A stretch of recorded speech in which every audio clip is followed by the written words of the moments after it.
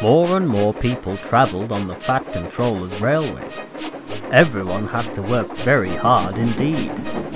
The trucks complained bitterly, but then trucks always do, and no one takes much notice. Dirty trucks, dirty sidings, bleh, groaned James. That's enough complaining, said the Fat Controller. You'll be pleased to know that a new goods engine will arrive from Scotland tomorrow. The Fat Controller stared. Did you say 2 engines, Inspector? Yes, sir. Then send the other one back at once. I can't, sir. The 2 engines are exactly alike and have no numbers. They say they lost them on the way.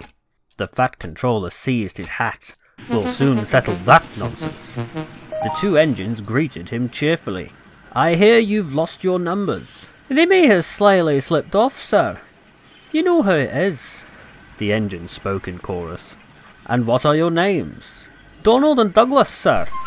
Good, he said. Then your controller can tell me which of you is which. He doesn't know our names, sir. How could he? We only gave ourselves names when we lost our numbers. One of you, said the Fat Controller, is playing truant. I shall find him out and send him home. Inspector, he ordered, give these engines numbers and set them to work. Soon workmen came to give the twins their numbers. Donald 9 and Douglas 10. Now 9 and 10, smiled the inspector. Here is Duck. He'll show you round before you start work. The twins enjoyed themselves and were soon friends with Duck. We like it fine here, said Donald. That's good, smiled Duck. But take my advice. Watch out for Gordon, Henry and James. They're sure to try some nonsense. Dinna fesh yourself. We'll soon settle them. Donald and Douglas had deep-toned whistles. They sound like buses, said Gordon. Or ships, sniggered Henry. Tugboat Annie, laughed Gordon. Ha ha ha! Donald and Douglas cruised quietly up. You wouldn't be making fun of us now, would ye? Asked Donald. Gordon and Henry jumped. No, certainly not.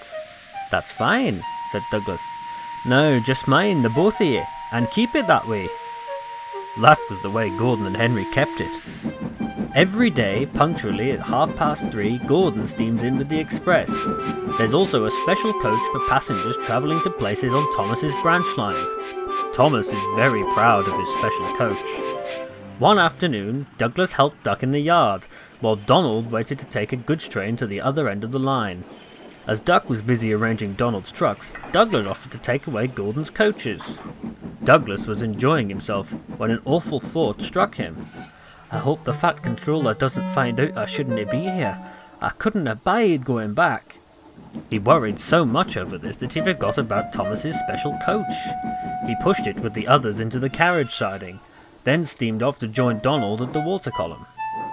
Soon Thomas came fussing. Where's my coach? Coach? What coach? My special coach that Gordon brings for me. It's gone. I must find it. And he hurried away. Lost sakes, cried Douglas. I must have stowed away the special coach with the others. A mob of angry passengers erupted from the siding. Now listen, we'll change tenders and try and avoid trouble, said Douglas's driver. So Donald, with Douglas's tender, set off from the yard with the goods train, while Douglas and his crew remained with innocent expressions. Ah, number 9, called the Fat Controller. And why haven't you taken the goods? My tender is awry, sir. The driver showed him the tender, still uncoupled. I see. He turned to the mob of passengers.